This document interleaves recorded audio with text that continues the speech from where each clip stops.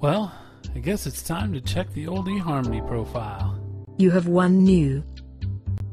Never mind. Never mind? What do you mean, never mind?